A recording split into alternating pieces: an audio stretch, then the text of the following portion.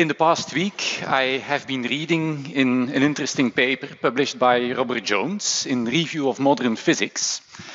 And it was about the past, the present, and the future of density functional theory. And one of the first graphs in this paper was this one, a type of graph you have surely seen before, that shows the number of DFT-related publications per year as a function of time. No surprise, but I was struck by the absolute numbers. If you look at this, 15,000 publications per year. Now, here in this conference, we are with what I would call the core community of the DFT community, about 1,000 people. I don't think that each of us is publishing 15 unique papers per year. We would like to, but we surely don't. So that number indicates that density functional theory has spread far outside its core community. It has become a kind of commodity product that researchers also in other fields use to solve their problems. They go to their scientific supermarket, take DFT from the shelf, and apply it to their problem. Now, what makes a commodity product really a commodity product? It's one special feature: people trust commodity products. If you go to your normal supermarket and you buy apples, then you trust that these will be healthy for you, that the level of pesticides will be low, that there will not be any bacterial contamination. And why do you trust these apples in your supermarket? Because the whole supply chain is certified. The producer of these apples has been certified, the transporter has been certified, the supermarket itself has been certified. Is the same true about our density functional theory tools? To what extent have these been certified to enable trust in these tools? Well, let me try to put myself in the position of a skeptical outsider that wants to decide, should I use DFT? And if I use it, which particular incarnation of DFT will I use? If I'm a really skeptical outsider, I will probably go to the literature. I will take some innocent material. Let's examine silicon. I will take an innocent property, the lattice parameter of silicon, and I will take an off-the-shelf DFT version in the Purdue-Burke-Ernserhof functional, and let's see what the core community has produced about this property, this material, with this flavor of DFT in the literature. And that's the kind of data you will find. Lattice parameter of silicon as a function of time in the published literature. That shows me, as a skeptical outsider, that these DFT people have an issue about precision of their methods. They don't all produce exactly the same lattice parameter. The spread is small, but well, this was an easy problem. So if there is such a spread on an easy case, what could happen for more complicated cases? There is also an issue about accuracy. If I compare any of these predictions with experiments, I will see some differences. So as a skeptical outsider, I go to the DFT community and I ask these people, can you explain me what is happening there? And they will tell you, well, this problem of accuracy, that's due to the limitations of our exchange correlation functional. And we have examined many cases. We know that the difference will not be large, and so on and so on. And this spread about all these different data points, well, we use different codes, we use different numerical methods, and we have examined all these differences, and that's, we trust the method. It's okay, you can be safe. Now, the skeptical outsider will say, you trust these methods, well, in God we trust, but all the others should show data. So show me the numbers, point me to the publications where you have examined all these things. And then you run into a problem, because there aren't too many of such publications available. There is some work about the accuracy issue, but the precision issue, examining how much different DFT codes differ in their predictions, that is not systematically examined. And that is exactly the thing we try to do with a team of 69 people taken from across the DFT community, that all are experts on one particular DFT code or method, and we sit together and try to examine the differences between all these codes and implementations. How do we do that?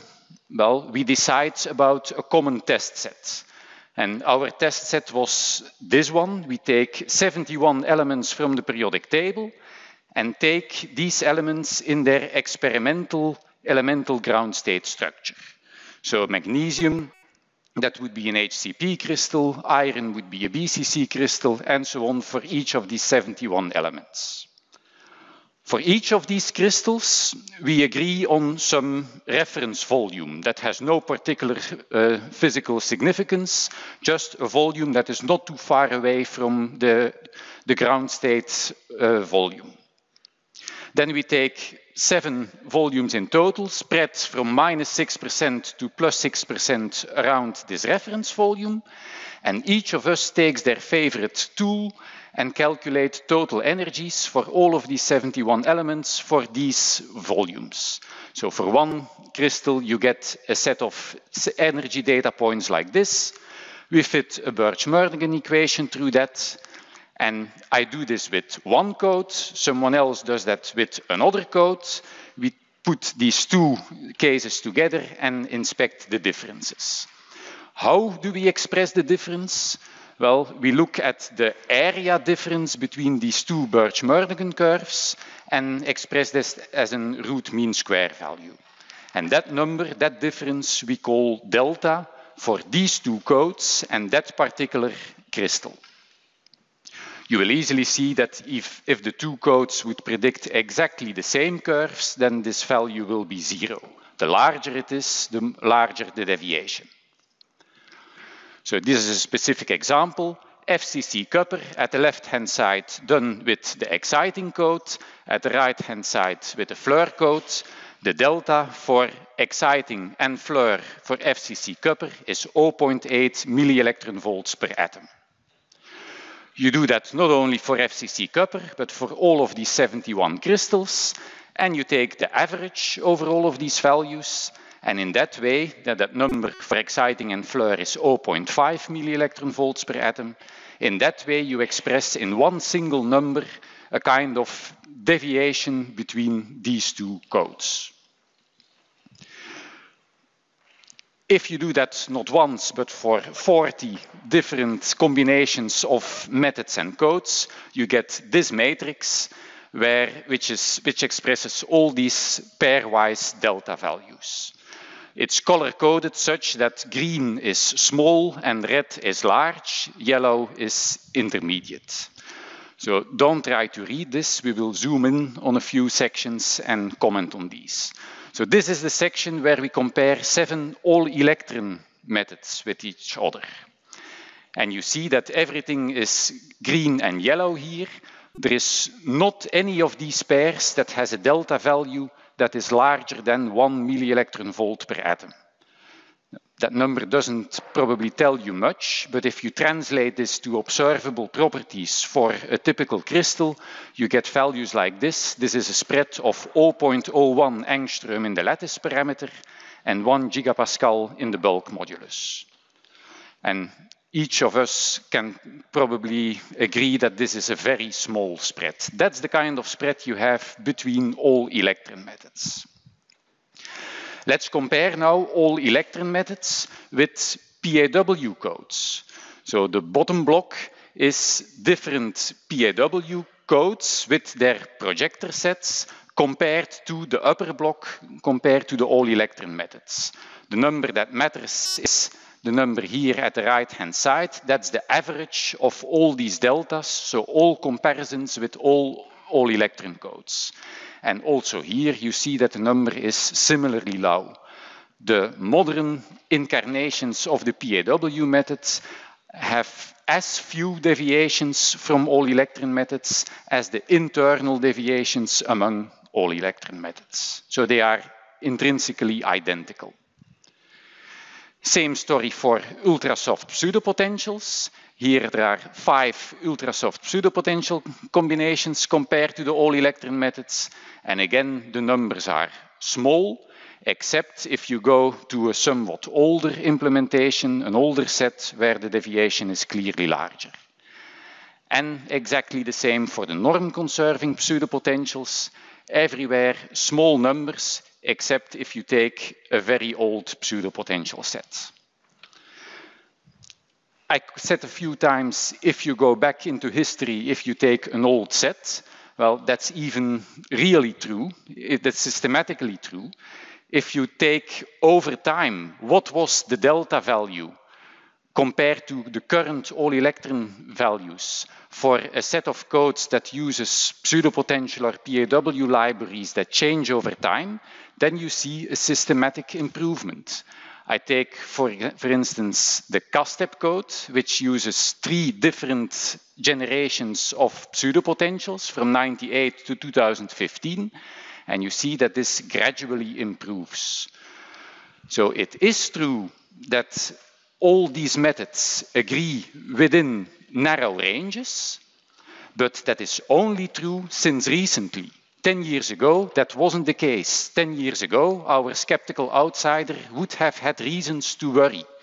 Nowadays, all good methods produce identical results.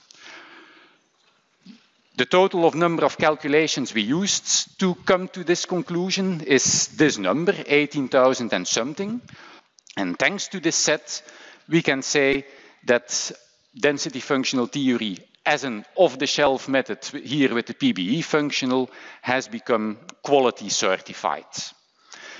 So we could show this graph now to our skeptical outsider and say the range of values we have in this well-controlled set is everything within that error bar. So that is really the PBE prediction you can trust. The special feature, I mentioned it already, is that we needed this expert input of many people. So it's appropriate here to thank a few of these people. In the first place, well, you will see all people here on this list. That is the paper we are currently, which is under evaluation about this. It almost looked like elementary particle physics. It's a 7-page digest, more or less with the story I just told you, and 169 pages of supplementary material with all the input and output and result data of all these 40 comparisons. The person who deserves really a lot of credit for this work is Kurt Lejagere, who is in the room here. He has done a lot of work for this, contributed a lot of ideas. And he has a poster tomorrow where he will explain what are the future possibilities in this work. But it's not only Kurt, it's also our 69 other co-authors. And I'm actually wondering how many of these are in the room. Can you please stand up? I have no idea how many there are, but there should be a few of them. That's great, widely dispersed over the room. So while entering the questioning session, I would say, just come to the stage. It's your work as well. So be here with me, all of you. And if there is somebody who wants to take a picture out of that and email it to me, I would be very happy. So everybody of our 69 list on the stage, and I'm ready to take your questions.